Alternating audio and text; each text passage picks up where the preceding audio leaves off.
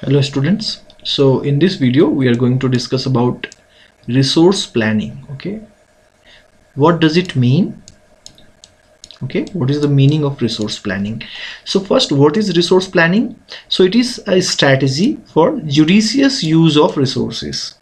ठीक है बच्चों, ये एक सिंपल सा डेफिनेशन है हमारा रिसोर्स प्लानिंग का.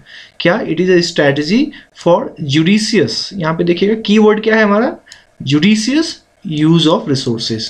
तो जुडिशियस यूज का मतलब क्या होता है बच्चों? अगर मैं आपसे पूछूं कि judicious use of resource, use of resource तो आपको समझ में आ रहा होगा. ठीक है, यूज करना, ठीक है, उपयोग में लाना किसी भी चीज को.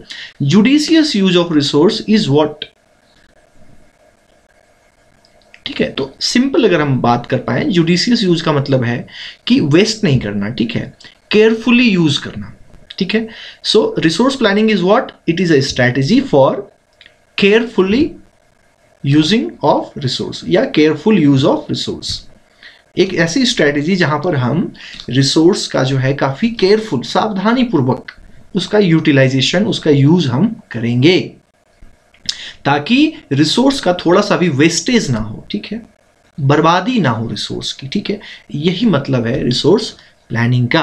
अब देखते हैं कि रिसोर्स प्लानिंग की जरूरत इंडिया में क्यों है. ठीक है, need of resource planning in India. What is the need of resource planning? Why should we planning for resource in India? क्यों में रिसोर्स प्लानिंग की बात करनी चाहिए?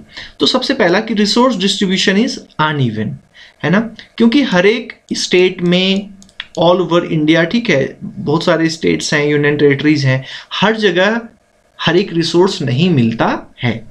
कहीं पे एल्यूवियल सॉइल है तो कहीं ब्लैक सॉइल है, कहीं पे लेटराइट सॉइल है, कहीं पे डिजर्ट है, कहीं पे जो है एरिड सॉइल है, कहीं पे फॉरेस्ट सॉइल है, वो बाद में बात करेंगे. कहीं पे कोल मिलता है, कहीं पे नहीं मिलता है.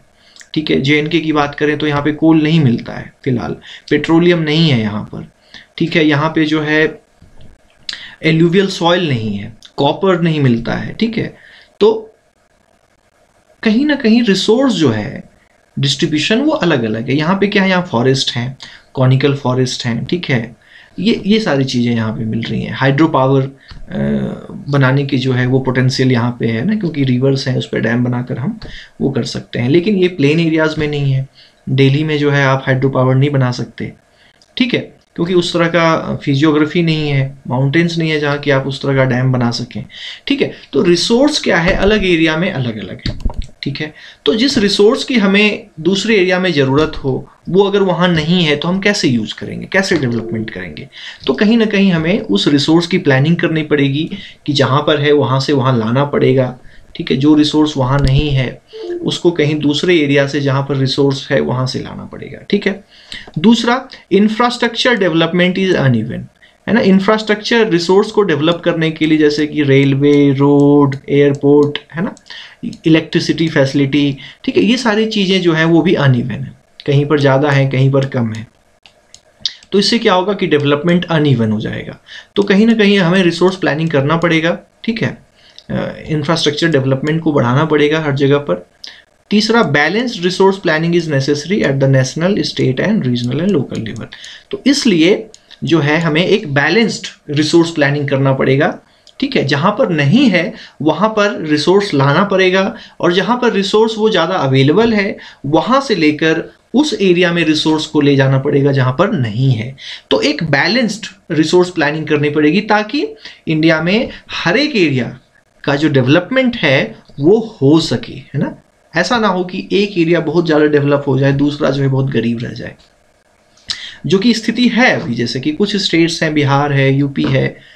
यूपी की अगर हम नहीं भी बात करें तो जैसे कि झारखंड में तो मिनरल है लेकिन वो गरीब ही है. ठीक है, उतना डेवलप नहीं, जैसे कि उड़ीसा. ठीक है, तो नॉर्थ ईस्ट के कुछ स्टेट्स हैं. ठीक है, तो ये क्या है, काफ़ी अंडर डेवलप्ड रह गए हैं. ठीक है, कुछ स्टेट्स हैं वो काफ़ी डेवलप हो गए हैं, पंजाब, हरियाणा. इकोनॉमिक डेवलपमेंट की बात कर रहा हूँ. ठीक है, सोशल डेवलपमेंट की हम अभी बात नहीं कर रहे. ठीक है, मोस्टली इकोनॉमिक डेवलपमेंट की बात कर रहे हैं रिसोर्स के बेसिस पे. ठीक है, तो इस मामले में कहीं ना कहीं ये स्टेट्स थोड़े पीछे रह गए हैं. ठीक है, और झारखंड की बात करें तो वहाँ रिसोर्स है भी, फिर भी जो है वो डेवलप नहीं हो पाया है ठीक से. ठीक है, तो एक बड़ा ही कॉन्ट्राडिक्टरी सिचुएशन बन गया है. इसका मतलब रिसोर्स प्लानिंग ठीक से नहीं हुई है और इसकी हमें इंडिया में आवश्यकता है, ताकि हमारा एक बैलेंस डेवलपमेंट हो सके। ठीक है बच्चों, तो need of resource planning in India, तो वही चीज़ है नेक्स्ट स्लाइड पे, थोड़ा बिगर फॉन्ट में। ठीक है, और अब जो है रिसोर्स प्लानिंग इन इंडिया, ठीक है, इसको जो है हम नेक्स्ट वीडियो में डिस्कस करेंगे बच्चों, क्योंकि ये थोड़ा लंबा है, इसमें कई प्रोसेस हैं, कई स्टेजेस हैं। ठीक है, तो नेक्स्ट वीडियो में हम डिस्कस करेंगे रिसोर्स प्लानिंग इन इंडिया, क्या क्या स्ट्रेटजीज हैं, क्या क्या स्टेजेस हैं, क्या कौन कौन से स्टेप्स हैं जिसको कि हम इंडिया में अपनाते हैं रिसोर्स प्लानिंग में। ठीक है, और उनके डिटेल्स की उसका क्या मतलब है। ठीक है बच्चों, तो तब तक के लिए bye, C you in the next video.